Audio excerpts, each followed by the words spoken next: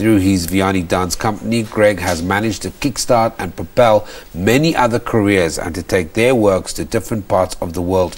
Today, Gregory Maqoma is the young creative we are celebrating. Wow, that is such an impressive list. When you hear us talk about some of those awards and you have that flashback of some of the things you've done, do you go like, wow, I've done a lot? Or do you go, wow, I have so much more to do? Wow, my goodness, I'm telling myself now I have another 25 years to still do more. But really, I mean, if you look at those accolades, it's already affirming that it's a decision that I've made clearly based on the passion I have for dance. Let's go back to a very young Gregory. What was young Gregory like, and what prompted young Gregory to say, you know what, I want to be a dancer. I want to learn more about this art of movement? I grew up in Soweto in Orlando East, and I was living quite close to a hostel.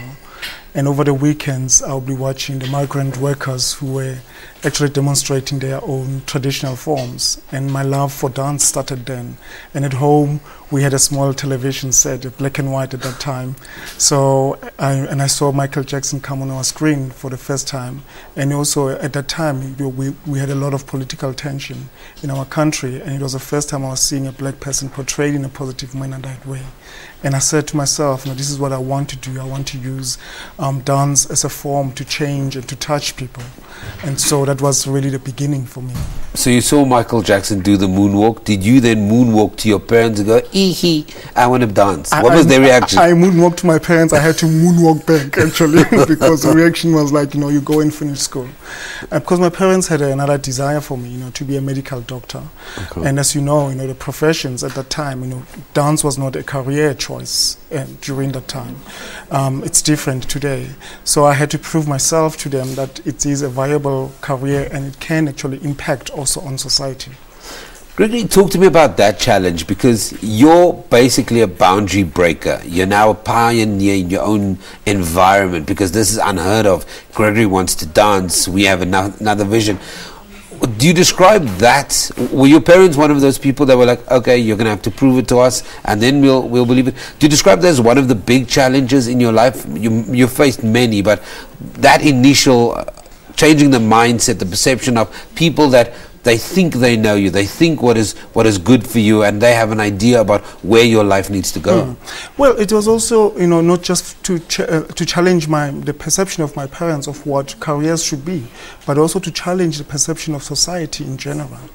And I had to prove myself also to my own immediate environment that I grew up in, around my friends, to say that instead of going to university and study medicine, I want to study dance. And for them also, as for my parents' side, I had to actually prove and work harder in terms of being successful in it. So failure was not an option. Who do you credit, or a person, family, friend, maybe somebody that you're connected with, that kept you, that told you, Gregory, this is your path. Don't move off this path. There's greatness in you. Or was it something that you always knew was inside you and you didn't need that external motivation? Well, like every career that's been built, you need people who can motivate you and who can mentor you in the process. So I was fortunate enough, I got a scholarship to study at Moving Into Dance, a Johannesburg-based organization, which then gave me a full-time scholarship in terms of a dance profession. And then I later went to study in Belgium. I got also a full-time scholarship to go and study in Belgium.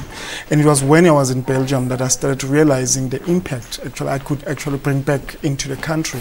When I was looking at South Africa from the outside and realizing that we were going through a transformation as a country, but how do I also, as a citizen of this country, become part of developing the artistic landscape?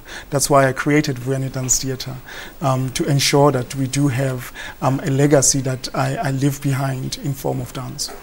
15 seconds. What is you've done so much. What is more in store for you? Well, the company is growing at the moment, and it's my 25 years celebrating dance in this country and the world. Presently, the company is in Canada. They left last night with the work of Luyanda Sidia, who's our artistic director.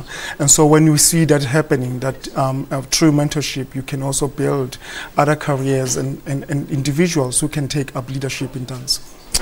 So, what a great story. Thank you very much for joining us here in studio. And I hope you keep on inspiring and telling more people that they can, that wherever they grow up, that's not their limit. Okay, his name is Gregory Maqoma. He's one of the most successful dancers this country has ever seen. His company, Vuyani Dance Theatre, has produced creative and hard-working and award-winning dancers and choreographers. He is this week's celebrated young creative.